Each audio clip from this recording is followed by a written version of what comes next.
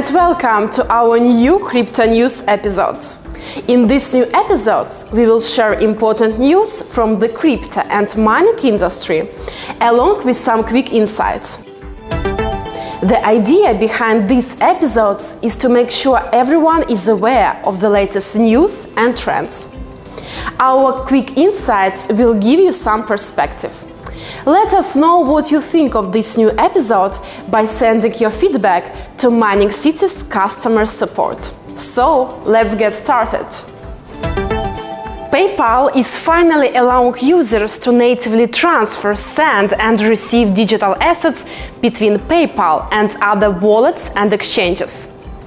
Bitcoin, Ether, Bitcoin Cash and Litecoin are easy to find there. Users need to log into their accounts and go to the crypto section of the application to start transferring coins once KYC has been completed.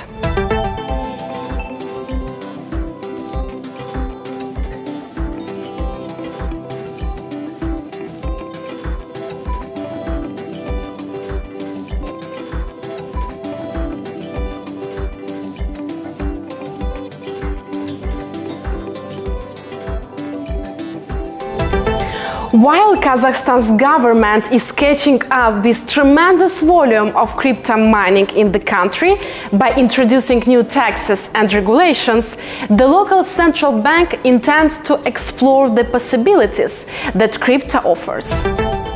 At a press conference, the chairman of the Kazakhstan National Bank, Galizman Pirmatov, stated that the nation aims to extract the profit from technologies the cryptocurrency market could provide. It seems the approach is straightforward.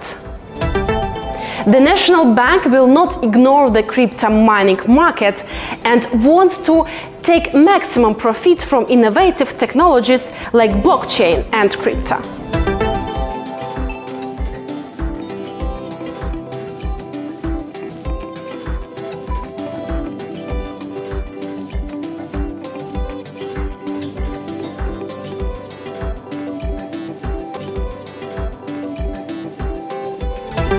Recently, Cointelegraph spoke to the creators of popular education tools and games, such as CHA Mori, Sets Ledger, Betapoly, the BitPiggy and Bitcoin Ballers Academy, which parents use for their kids in Bitcoin education.